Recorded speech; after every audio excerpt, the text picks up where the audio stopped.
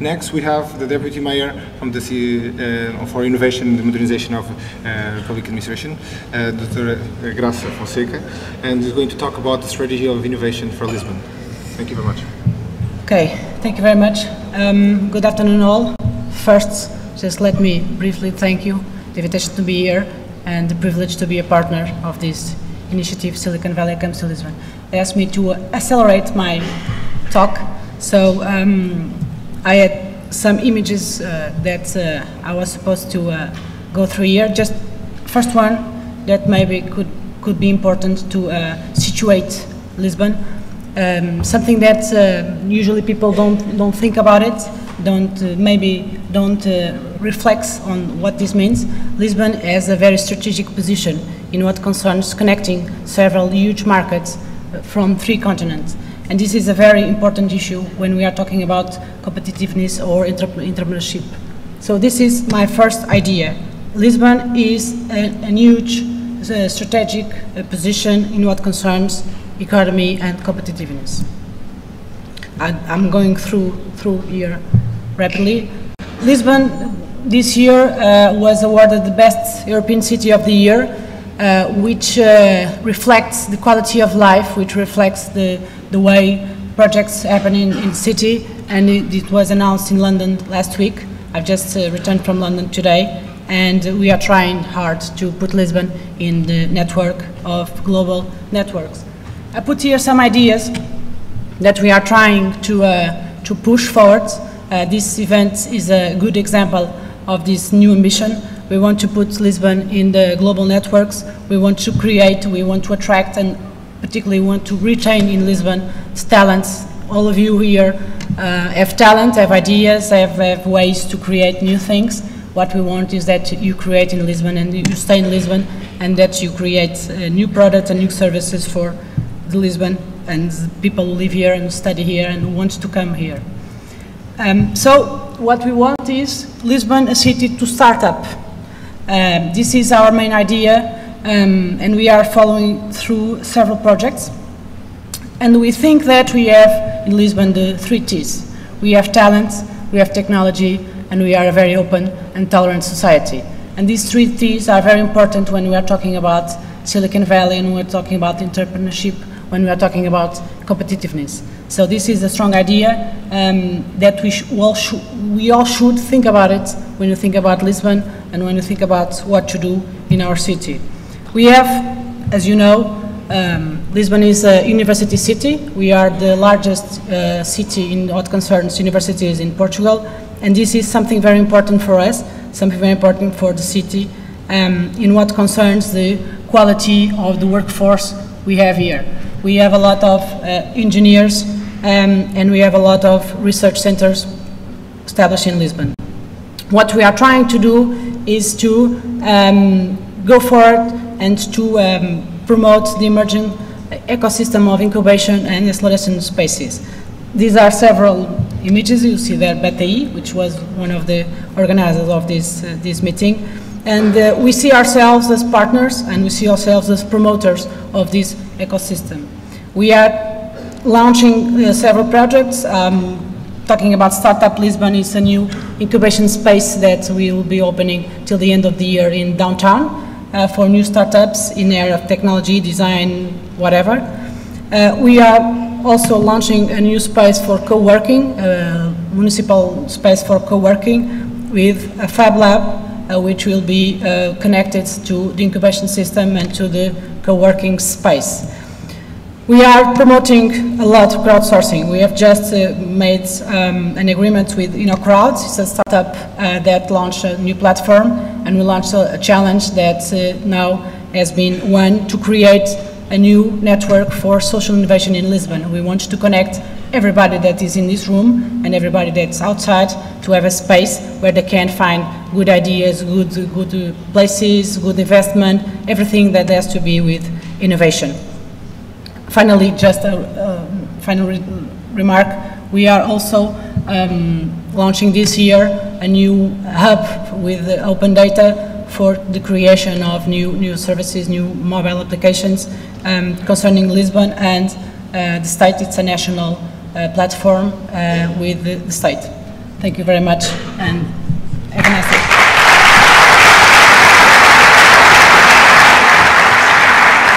Thank you very much, Graça, for that insight into Lisbon's startup strategy.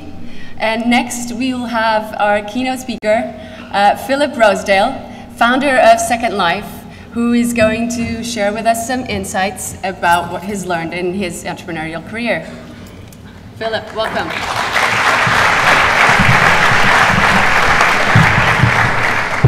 So with only a little bit of time, and we've only got a few minutes, so I'm going to change some of the things I was going to say. Hopefully I can delight everybody with a couple of pictures and a couple of thoughts while we're bringing this up. My own story, and a bit of the story of Second Life. When I was, got it, thank you. When I was a kid, I loved computers. My first computer was a Timex Sinclair, and I started programming when I was in about the 6th grade. And as soon as I got involved with computers, I got so intrigued by the idea of simulating, recreating the whole world inside a computer. And in particular, I was delighted by the idea that what would happen, what would a world be like that was built by all of us over again, starting from nothing in this empty, sort of virtual desert. And when the internet came around and everybody else was thinking about web pages and e-commerce, all I could think about was this idea that I couldn't get out of my head that I wanted to do that. There's something about entrepreneurship to be said in that because, and we've talked about it a bit here already, I was obsessed with the question of what that world would look like. I wasn't obsessed with making money. I wasn't even obsessed with doing it well as a developer. I was just obsessed with the idea of what that place would look like. I couldn't get it out of my head, and so I started and became an entrepreneur in that sense, not because of a financial dream or a desire to change my career, but because of that simple passion, and I think that has to be behind all entrepreneurship. We've talked a lot here in Lisbon about why people can be entrepreneurs or what the challenges are. And it brought me back to a story that I'll tell you, and it's probably about the only thing I'll have time to tell you, but I think it's quite interesting and connected to my own story. One of the things I did as a kid, I actually cut through the roof of my mom. I was living with my mom's house in San Diego, California. I cut through the roof because I insisted on making my door go up into the ceiling like Star Trek. You know, that was my idea of a cool way to do that. We live in California. I lived in California. They have earthquakes there. And when we cut through the roof of the house, you could see the ceiling sagging a little bit some of the time. And my mother would say, like, well, is there any risk in this? You know, is there any risk in you cutting through the framing of the house in a place that has earthquakes all the time? Yes, there was risk in that. And what's more, my mom, let me do that. You know, she encouraged me to do something so unusual. I certainly didn't know anybody else that had doors that went up into the ceiling.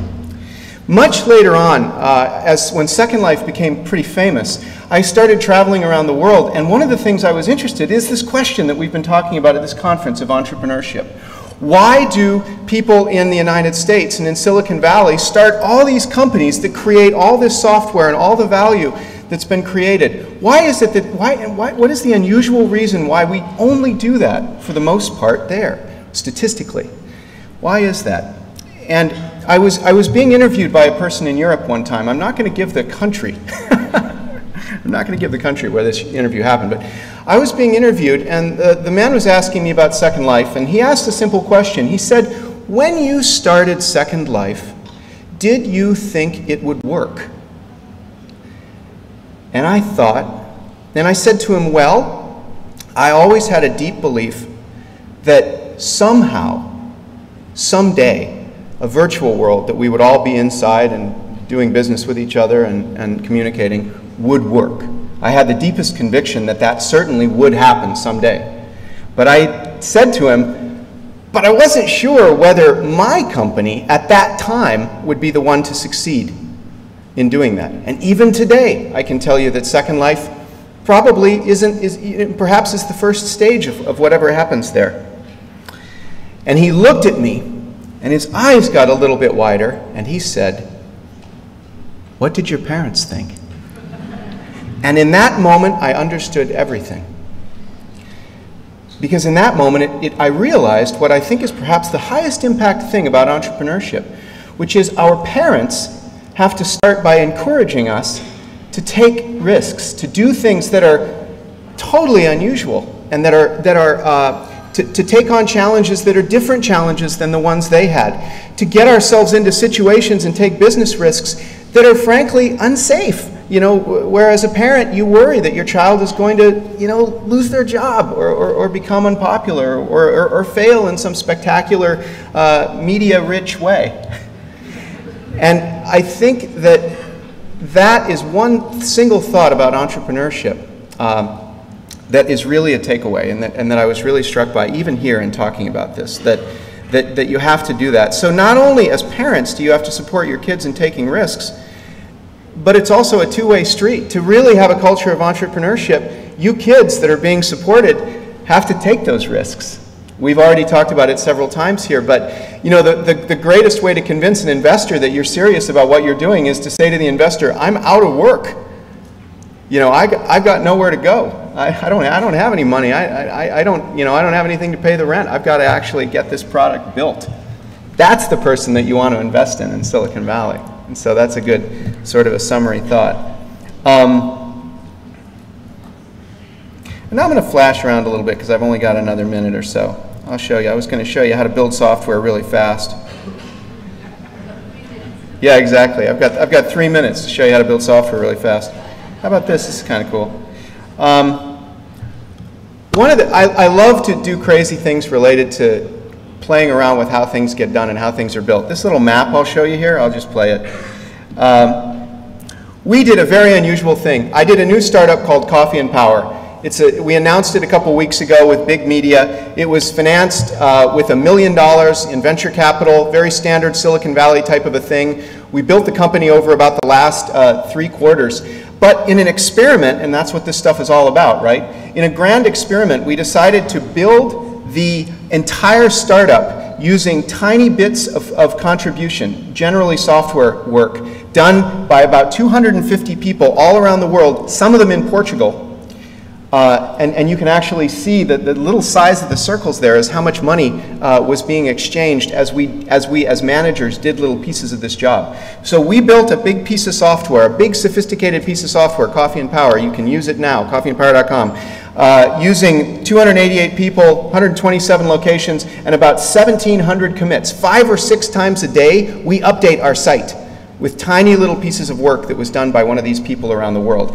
That is an experiment, that is not just an entrepreneurial project, but it's actually a project that seeks to redefine the very nature of work itself. In this whole project, which is a big software project, we spent about $200,000, which in Silicon Valley terms is like less than 2 people for 1 year, building this new system.